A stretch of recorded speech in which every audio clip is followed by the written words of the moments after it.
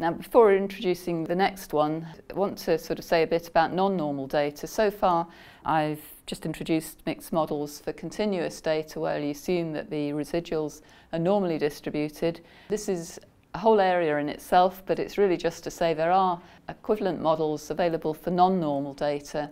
They're largely based on adapting approaches such as logistic regression, Poisson regression, ordinal logistic regression. If you've come across a more general framework for these models, generalized linear models can be used for data with different distributions. It's possible to extend all these to the mixed model setting where we also have random effects. So the way the models are defined, what we had before is we had our outcome, which I've called y here.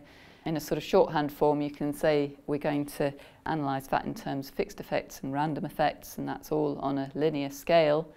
If we've got non-normal data, the trick that's played is that we say that the outcome is equal to this vector mu, which is a vector of expected values, predicted values for a given observation plus the error.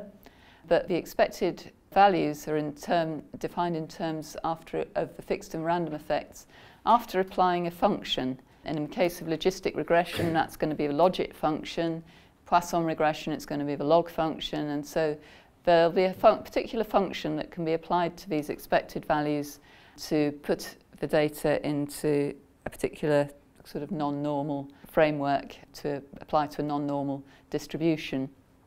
So these models, the estimation's a bit more complex, but it'll be done by a statistical package. But there are still some questions around sort of the best ways to fit the models kind of technically, and I think there's further improvements that are likely to come about. There's a few sort of assumptions and approximations that get made, so in some situations there can be problems fitting these models, but they are there, and in many situations they work very nicely.